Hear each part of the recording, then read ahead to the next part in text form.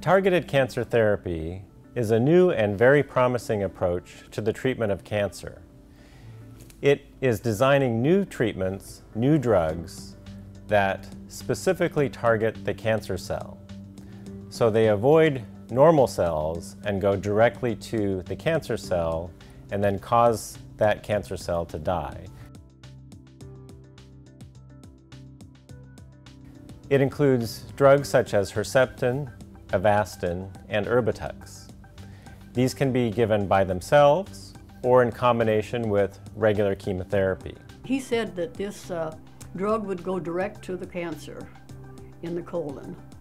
And I said, well, does it have a GPS or something to, to know where to go? It wasn't a dilly-dally. He explained it as a smart bomb, which was a great way of explaining it. He said it's going to go in there and it's going to kill every single HER2 positive protein that you've got. Well, the Avastin's looking for those cells that hide, you know, that they're lurking there. That's what the Avastin does. It's a follow-up. It's a cleanup, so to speak. Targeted therapies are specific to individual cancers. So different targeted therapies are used in different cancer treatments. Dr. Lemon put me on Herceptin because it's a blocker. It will keep the kind of cancer that I had from coming back, the way it was explained to me. So I would come in once a week for exactly a year and get the injections, and it didn't really faze me at all. Common side effects in regular chemotherapy, such as hair loss, nausea, vomiting, are the result of cancer treatment going to normal cells, such as to hair follicles and cells of the intestinal tract. But targeted therapy, because it zeroes in on specific cancer cells, avoids those side effects. So someone does not lose their hair or have a lot of nausea or vomiting. Well, I don't know what drugs he had me on, but he had me on it until in June, and that was my lowest ebb, was in June. I just wasn't doing well, and I had diarrhea. That was the worst thing to have to handle, because I was getting to the point where I was almost housebound.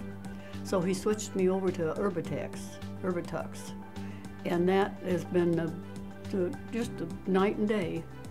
The diarrhea stopped, but in side effect was a breaking out of the face. And I said, well, that I could handle with a little liquid makeup. Why, I'm fine. So, but I said, to be able to go and shop and not have my other problem, I said, it's been a relief.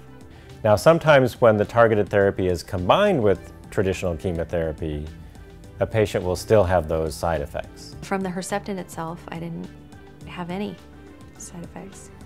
I did lose my hair. It wasn't from the Herceptin. It was from the chemo drugs, my chemo cocktail, I call it. Evidently, this drug is working.